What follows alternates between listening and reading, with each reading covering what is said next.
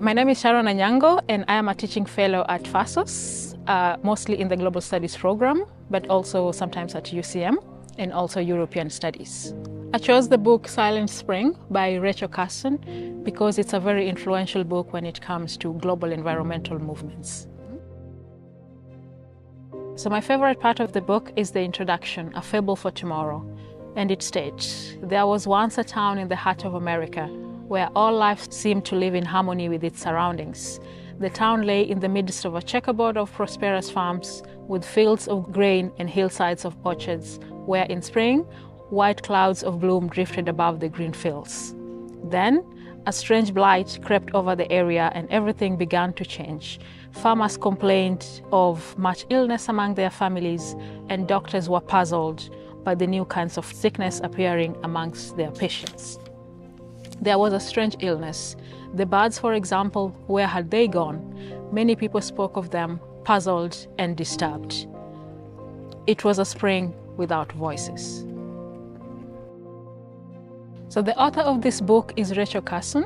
She was an American environmentalist, marine biologist, as well as conservationist, whose work has been very influential when it comes to global environmental movements.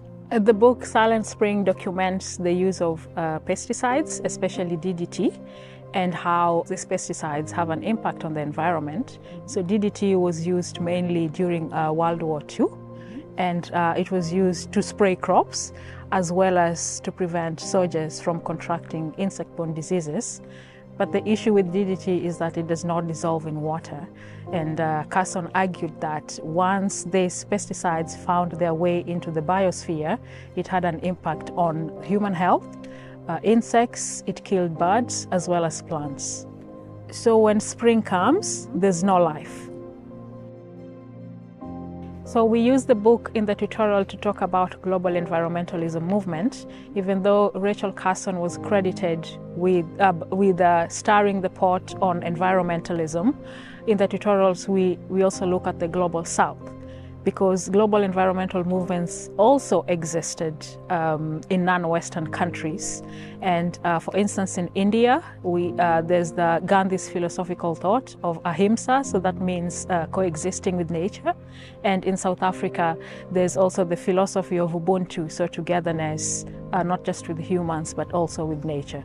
So in the tutorials, we use it to show the different environmental thoughts or movements that existed both in the global south and in the global north.